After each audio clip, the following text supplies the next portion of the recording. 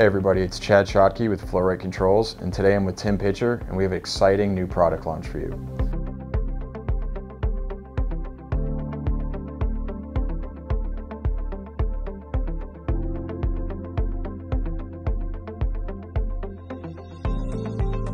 The same 2 and 3 position control valves you know and love are now fully available in the electronic version, allowing you to operate the valves from the touch of a button. Our new electronic valve is designed for extreme conditions and has been cycle tested over 275,000 times.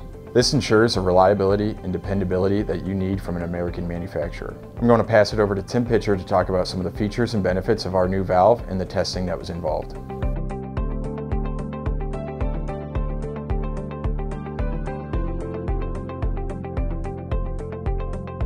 The super cool thing about our EV series of valves is it's the same Livewell control valve that you've come to know and love.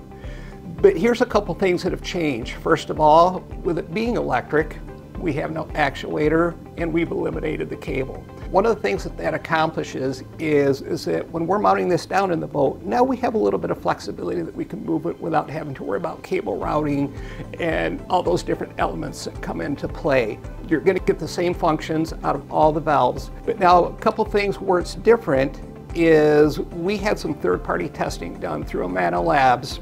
And the first thing is, it is ignition protected to the ABYC C1500 2024 standard, so it has met that standard. The second part of this is it's been tested to the ABYC S31 standard for vibration, and I'll tell you what, they took and they slapped this thing around every which way, and it met that standard as well. The third part is this is an IP67 enclosure, so it is watertight and dust tight for down to 1 meter of water for 30 minutes. We've also done some other testing too, that the longevity on this valve, we cycle tested it up to 30 years of time, so you know it's going to be durable and it's going to last in the boat. So you might ask yourself, how does it work?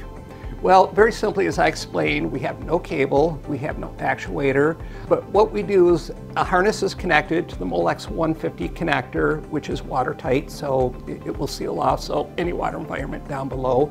But then it can be connected to a rotary switch, it can be connected to a rocker switch, and it can be acceptable to interface into a panel. So you have 3 different options in which you can operate it. If you'd like to chat more about how you can get this into the boat and really enhance your customer's experience, we would absolutely love to talk with you. We can help you, design and get this solution put into place, and along with the many other products that we have.